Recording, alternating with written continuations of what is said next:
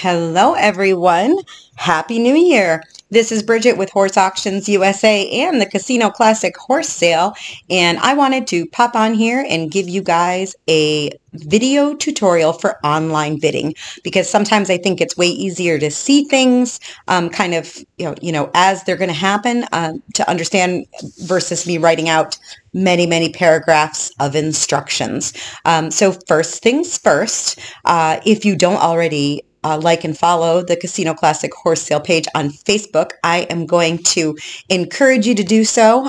Pop on over, give it a like, and if you wouldn't mind a share, we'd sure appreciate it. Our original page, we lost control of. Thank you, hackers. So we had to kind of start from scratch. So everybody's help is greatly appreciated. But on to the purpose of this video.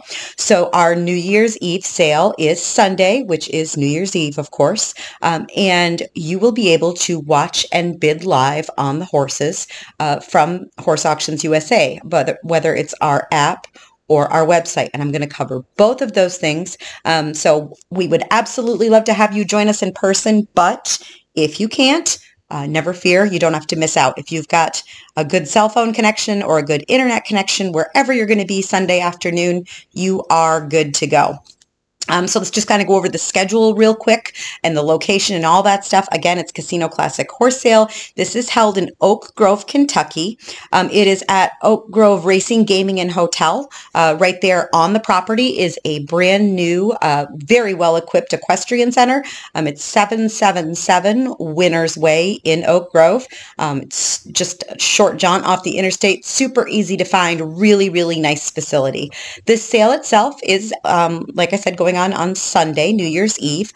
We will have an auction for saddles at 12 o'clock noon. So if you have any good used saddles you would like to sell, please feel free to bring them down.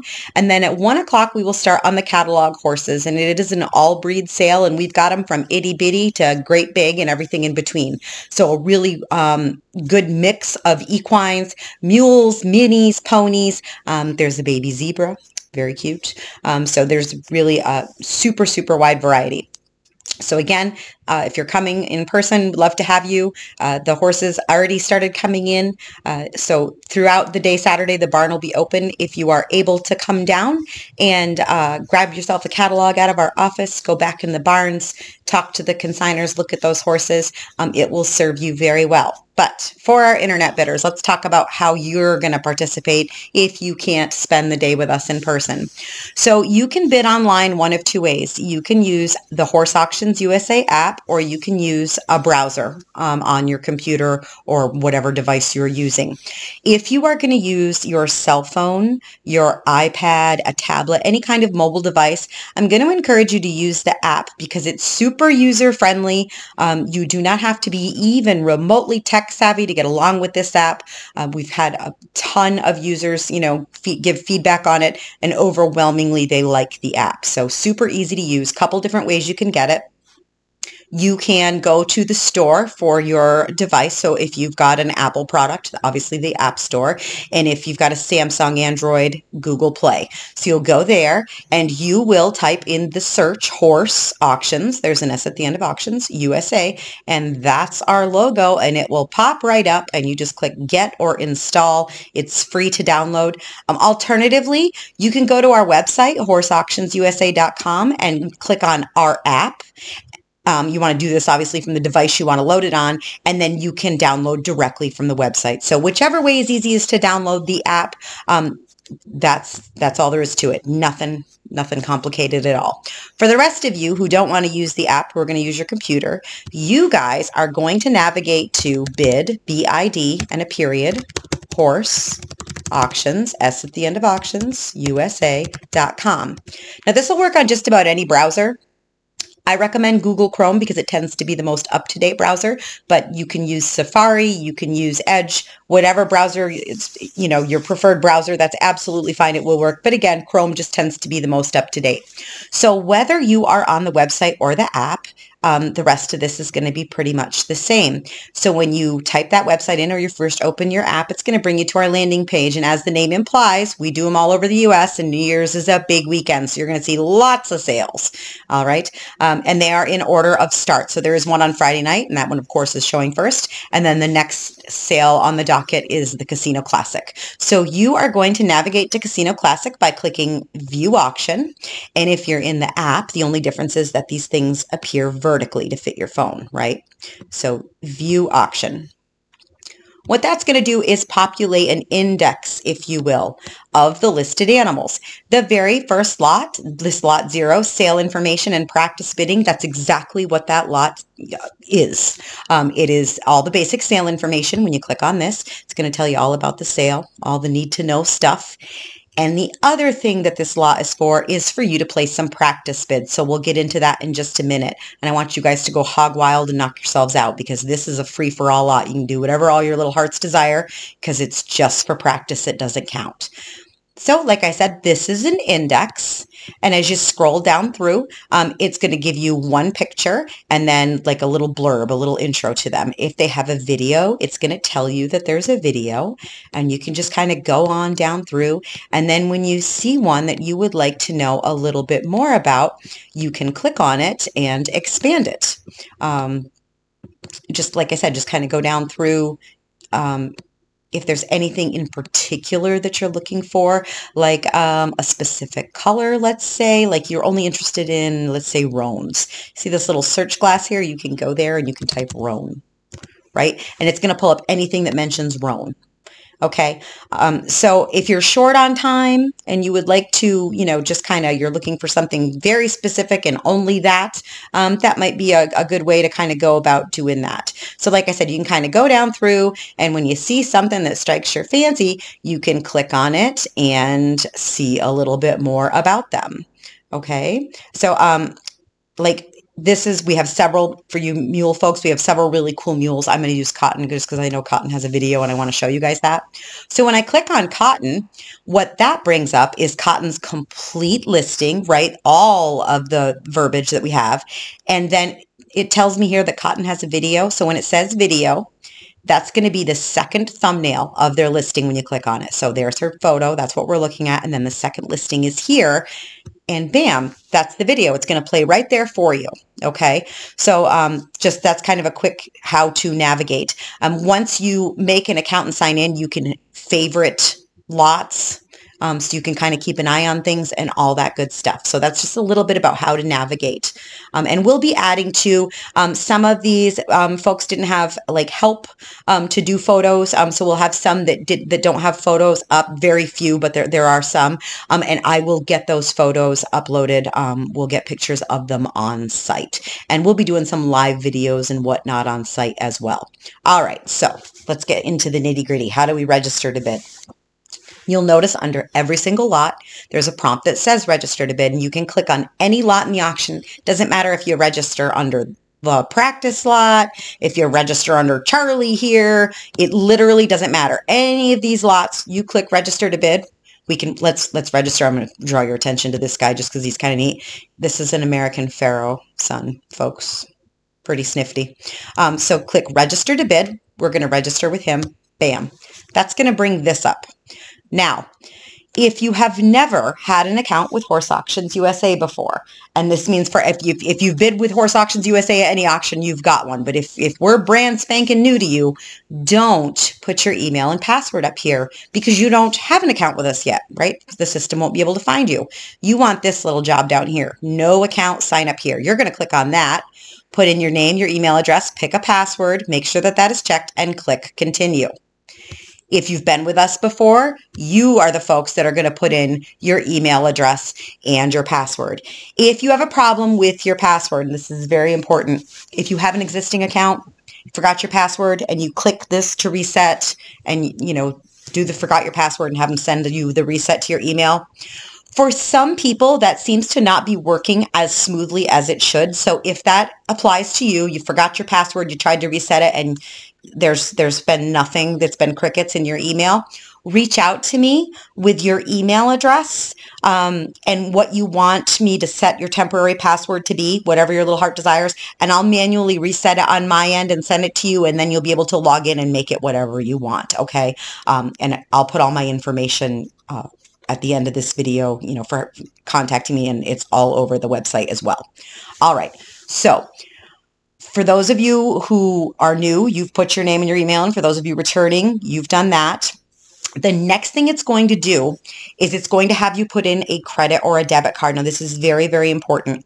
We are unfortunately subject to scammers and horrible people just like the rest of the world. And so we do need to make sure that people who are registering to bid are, number one, human, number two, adults over the age of 18, and number three, that you have a way to pay for your purchases.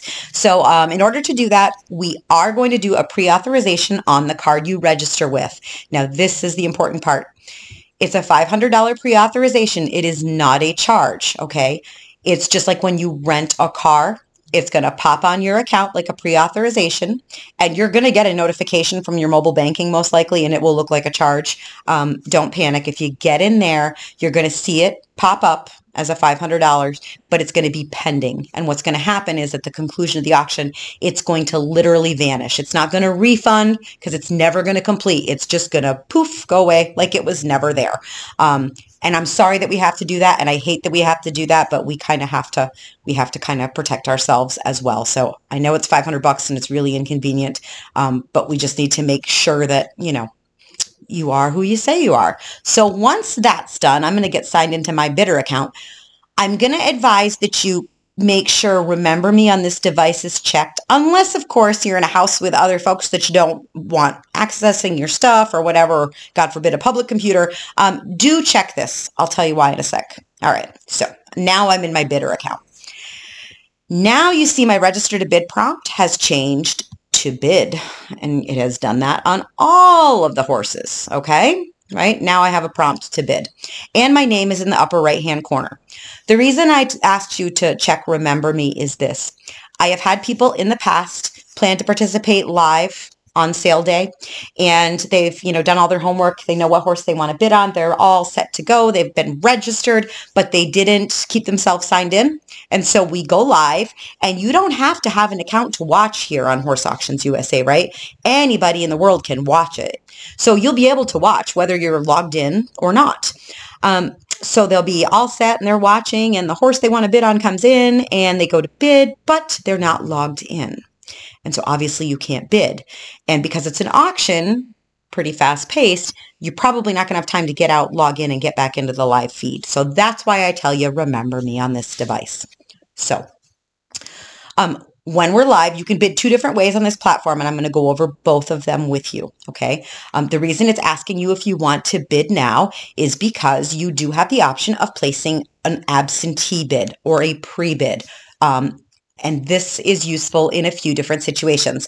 The first and most obvious situation is you can't watch live on Sunday. Maybe you have a family obligation. Maybe you got to work and your boss frowns upon horse purchases on company time. Whatever. For whatever reason, you cannot be watching the horse sale Sunday, but you still want to bid on a particular animal. Obviously, this is a good choice for you. But some other times that people should use this or think about using it and maybe didn't think of. The first one is think about the kind of internet and or cell service you're going to be in during sale time Sunday afternoon. So this is going to broadcast in real time on our end, and we're very fortunate at this facility. The internet signal is very good. There's no lag. There's no delay on our end. However, I have zero control over any lag or delay on yours. So if you live in rural America, as many of us do who have horses, and you have spotty internet, and if you do, like, if you download or you're trying to watch YouTube or something and it's buffering all the time, I'm talking to you. If you've got spotty service or slow doggy internet, you might want to think about this too, because if your bids come in slow because you've got, kind of spotty service, there's a very good chance that bidding live isn't going to work well for you, because once that auctioneer says sold and I've had it happen. I've had it happen every sale I've ever done since I started doing them. Somebody at some point during the sale will send their bid in just as the auctioneer has said sold. And once he said sold, that's it. That's all. The fat lady has sung. It is over.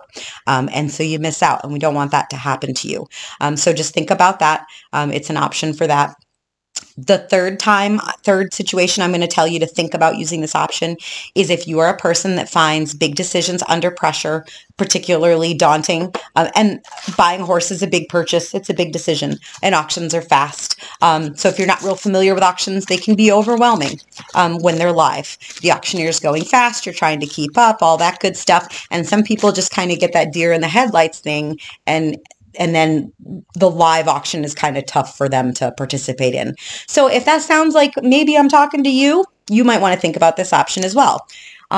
I'm going to go over how to place that bid in just a minute, but before I do, I want to switch over to bidding live for a second, just so I can show you what I want to show you on the practice lot, and I can't do that unless I do it in this order. So for my pre-bidders, sit tight for just a minute. I'm going to come back to how to do that. For those of you who want to watch live on Sunday, so make sure you're logged in. Yep, I see my name there. We're good to go. My bid buttons say bid. I'm good.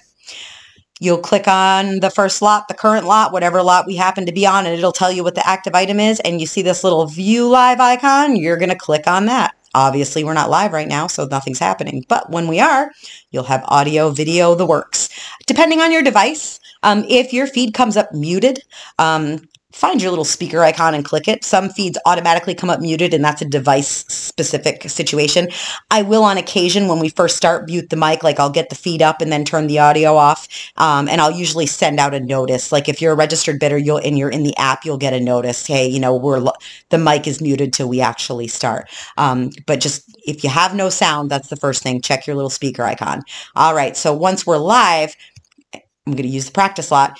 When you've clicked this, the video and audio is going to be right here, right? You'll be able to watch as things are going. You're going to hear me just like I'm talking to you now, telling you about the horses.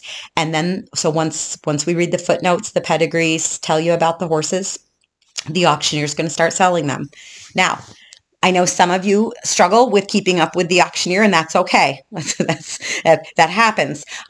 So don't fixate too much on trying to follow the auctioneer's chant if it's just mind-boggling to you. This number here on your bid button, that's the dollar amount that the auctioneer is asking for, and that's my job. I will make sure that this number matches what he is asking for on the microphone. So if you can't quite follow the auctioneer, don't worry. You just pay attention to this number. So we're going to use the practice lot. We're going to pretend we're live, and we're going to place a live bid now. And I'm going to show you why. So he's asking for 1,000 right now, and you say, yep, I want to bid 1,000. I'm going to click to bid. What happened? It says confirm bid. I have not bid yet. This is very important for my live bidders because I don't want you to miss a horse because you thought you bid. You have to click twice because we don't want an accidental bidding. Nothing good has ever come from an accidental bidding. We don't want that. So you have to click a second time to confirm.